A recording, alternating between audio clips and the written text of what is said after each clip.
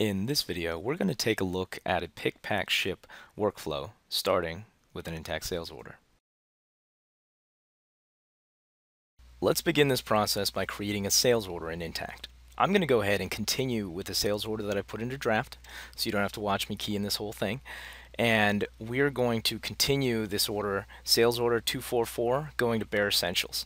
In it, we've got a couple different items, chemistry kit, extra test tubes, a test tube stand, and we're going to add one more item here, which is an Erlenmeyer flask. So we've got those items set now. Let's go ahead and now post this into the order entry area so that it can flow through into QStock through web services. One of the things that I'm going to do is pull up this order so that it can be sitting in the background as we're working on this, because we want to come back to it and talk about how QStock posts orders as we're going through the workflow. You'll notice here that I've got this history tab. We're going to come back to this once we've completed this overall pick, pack, ship process. The next step in the process is after the order has been created, it's going to automatically flow down into the warehouse. What's key about this next step is it's going to be able to happen on a handheld so that people are able to see the information in the warehouse, so the doers can be able to get information on what to pick, where to go to get it, without having to pick up some papers, have that stuff printed, have things emailed, etc. All of that stuff is going to be right on the handheld. So if you could see into my office, you'd see that I have a handheld connected to the computer via USB cable here, so you can see what's on the screen. You'll notice the menu for the handheld is very straightforward. I'm going to go ahead and pick this order, and what's nice is I can select and see all the orders that are available for me to pick that are now allocated. So the system is set to auto allocate, so all of my items, since they're available, I can go ahead and pick them. Starting out, it's going to tell me where to go. In this instance, I'm pretty sure that all of my items are actually in the same bin. If they weren't, it would direct me in a systematic fashion around my warehouse to be able to get all the items I need to get for this order.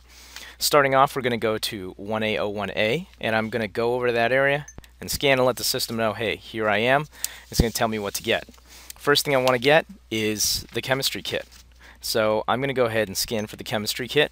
And this is a lot-based item, so I can go ahead and scan the lot for this item right now. And the next thing I want to get here is how many do I have? Okay, I have one of them, and now I need to get this next item, which is the Erlenmeyer flask. So I go over and I grab another item. It's not the right item. It's going to tell me that's not the right item, right? So I'm going to go ahead and actually get the right item here.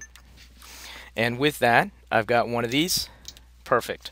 Next up are these test tubes. Let's go ahead and grab these items. And I've got 4 of these. And let's finish up with this last one.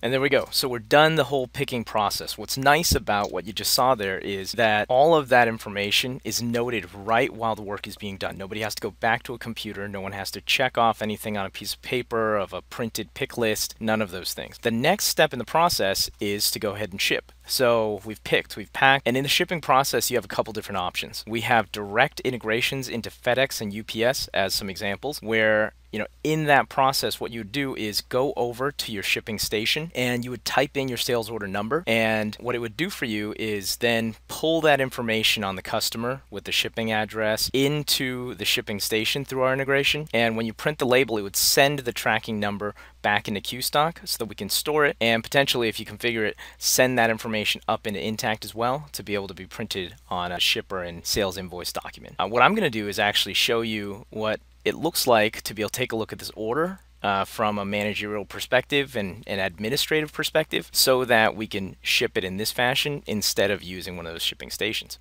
Now, since I don't have an account that can make it for me to be able to ship these items without actually charging a card or anything like that, I'm going to go ahead and manually ship these items through this interface here. So I'm going to go ahead and select that this is going through UPS, and I'm going to have a tracking number, and I'm going to post for this shipment.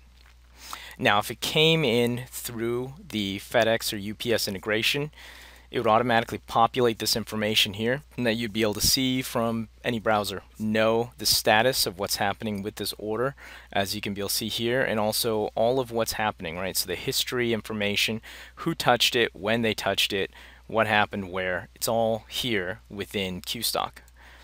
Now, the next portion of this is that you may have situations where you're also needing shipping options beyond FedEx or UPS. We also have some great integrations with some multi-carrier shipping options. For example, like Shipping Easy and ShipStation, which open up a whole new realm of shipping options for you to use. Everything from FedEx and UPS to DHL. With that, let's go ahead and now look at this order coming back into Intacct. I'm going to go ahead and refresh. And in the History tab, we see that it automatically created a shipper document once we were completed our workflow physically in the warehouse.